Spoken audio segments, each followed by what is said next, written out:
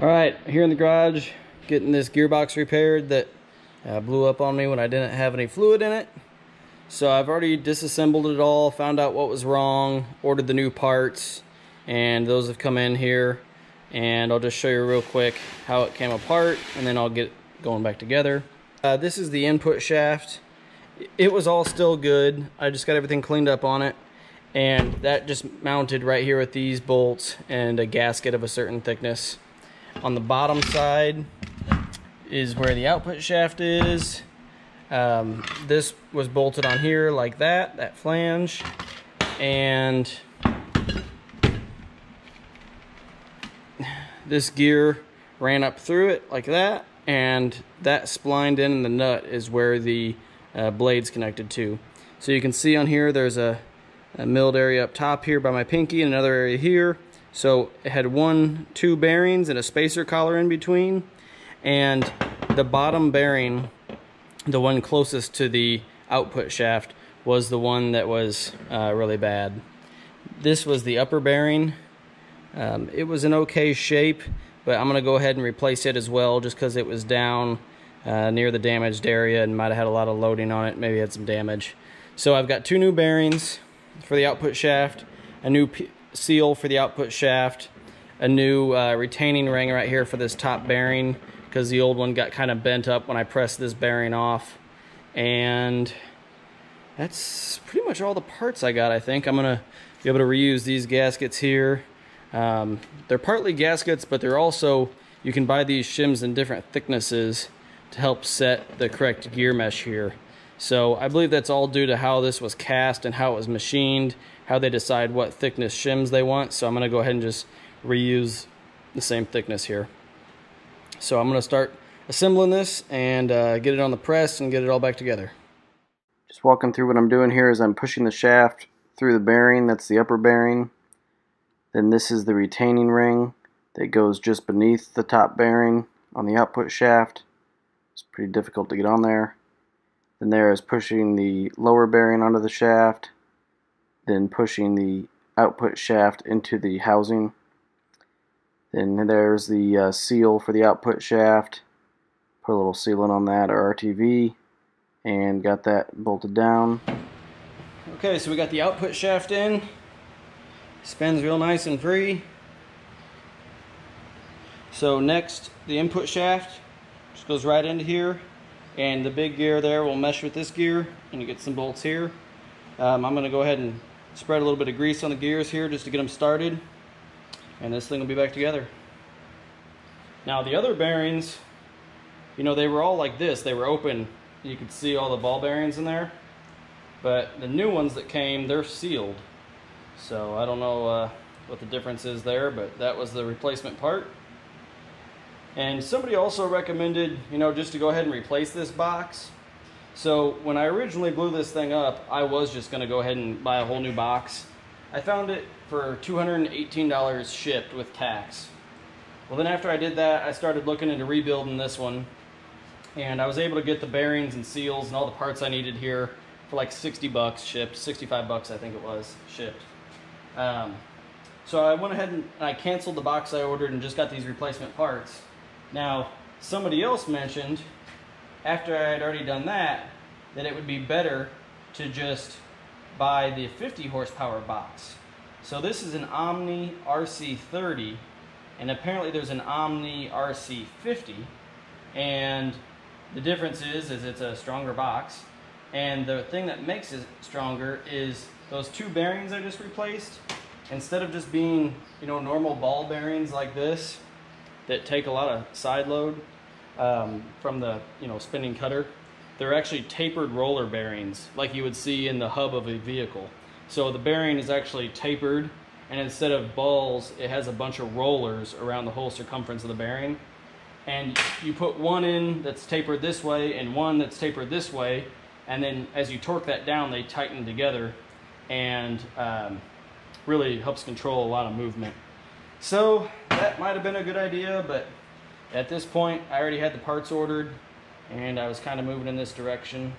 So if something happens again, that'll probably be my way to go, but really I don't think this would have failed if it had gear oil in it. So I don't really know if I have a big need for that other gearbox, but if you have a larger machine, you know, that may be a good option. You know, my machine runs 30 horsepower, so not too much.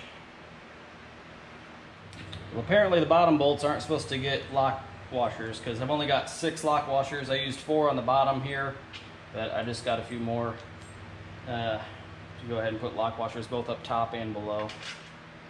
Figured that can't hurt.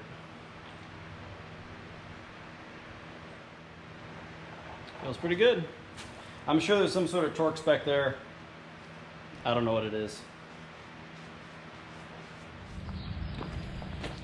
So the next task is get these blades sharpened up. They're not too bad. There's some nicks in them though I'm gonna knock out. Got my super sturdy workbench here.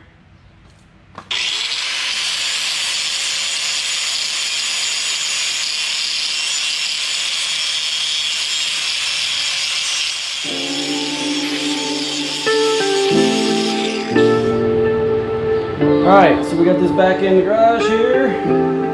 And basically you have to have the bush hog motor mounted first, and then this will slide into the coupler.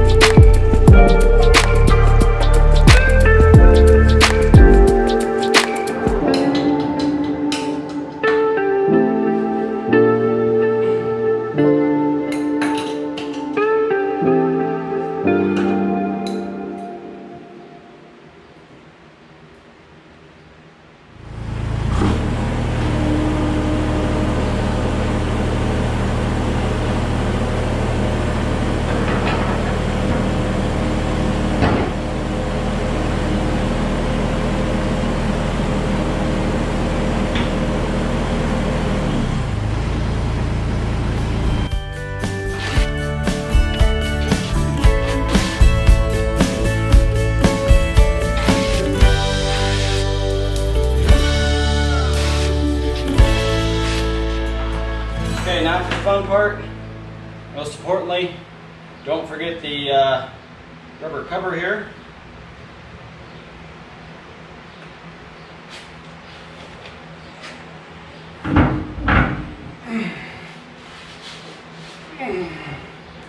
I'll show you, I basically put a block of wood right here to keep this from spinning. And I put a big wrench on there and give it a crank.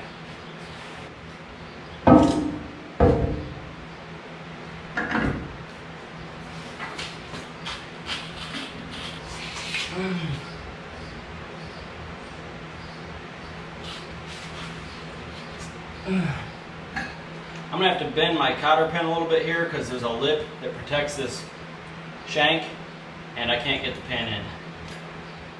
Alright, here's the cotter pin in all installed. So it was just hard to get in because this lip right here is in front of where the hole for the cotter pin was. So I had to bend the pin and then straighten it back out and get it through, then get the edges curved around there. So it's looking nice.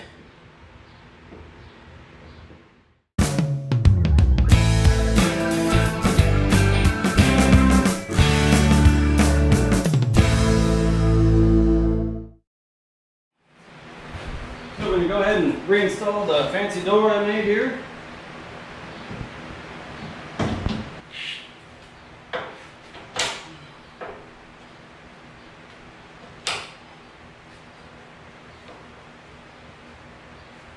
Let's give it a go.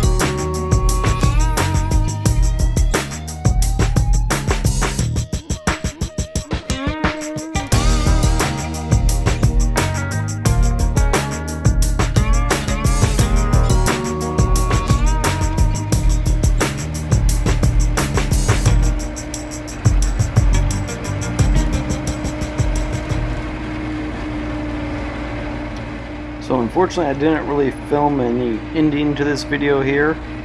Just kind of have about 25 or 30 more minutes of brush cutting footage here, which I know gets boring. So I just wanted to say that the brush cutter has been working very well. I've used it probably 8 or 10 hours or so after the repair has been done, and it's been working great. I would say that that gearbox is easy to disassemble. If you have a press, it makes it a lot easier. So if you do mess up your box, don't be too afraid to dig into it and repair it for quite a bit cheaper than you can buy a new one. So I appreciate you guys watching. If you have any questions, leave them in the comments and I'll make sure to get to them. Thanks.